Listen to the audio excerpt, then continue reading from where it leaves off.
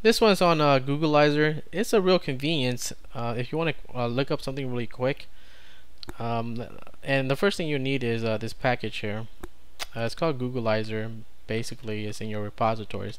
So install that. After you install that, it should be here in your menus in the internet, and just drag Googlizer out in your panel. All right. Now you have it up here, but you have to edit it. So let me give you an example. Let's say you're surfing the net and you want to look up a word really quick. Now most of the browsers by default, they have a search feature.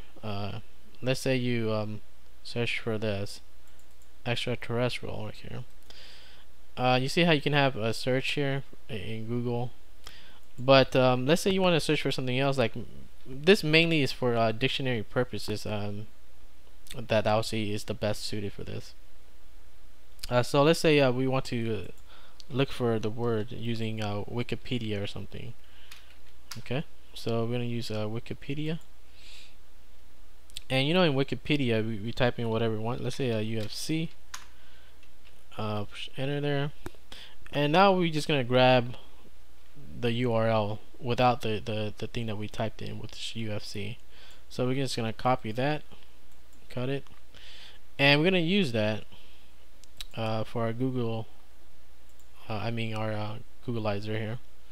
So what we're gonna do is edit this. So right click on that and go to properties, and you see here in the commands, let me expand this. In the commands here, since we're using a URL, you have to type in -u space here, and then just paste that in here. Now the last part of this will be whatever word that you want to search, so that's why we just leave the other parts out. So that's mainly the syntax right there. So we close it, and whenever you surfing the net or something and you don't understand a word or something, or you want to look up the word, what it means, basically all you gotta do is let's say earth here, so we double click on it, we highlight it, and just click on Googlizer, and there you go. It goes to Wikipedia and it tells you what earth is about. If there's such a thing on Wikipedia, it will have it there. That's one thing that you could do. So this one is mainly good for, you know, dictionary searches if you don't know the meaning to the word. You can use other sites like, you know, let me go back to edit that.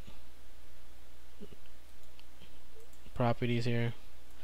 So let's say we use another site which more legit, I guess. So let's delete that, and what was that one? We're gonna use, there you go, this Merriam-Webster's for dictionary purposes, you know, and it still is the same thing. It leaves the last part out for when you want to search for the word. Okay, so we're gonna use that, and it still applies to whatever site you want to use. So if I do earth here again and I click on that, it'll take me to you know, the Merriam-Webster's site, and they'll tell you what is it about or whatever. Isn't in the dictionary. What the hell, are you kidding me? Let me put extraterrestrial in. There you go, you have it here. And that's another thing you can do with that. But basically, why would you want to use this?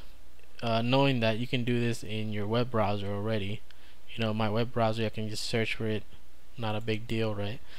However, if you're reading a document or something, so let's say one of these agreements, and you don't know what the hell it is, there ain't no fucking search feature.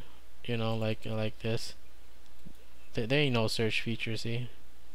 So what you can do with that is just highlight it, and it still works like it's supposed to. See, still there. So that's why you know, this will be useful if you're not using a web browser and you're reading PDFs or open office document or something like that. Then yeah, this is highly useful. So you just highlight the word and click on it.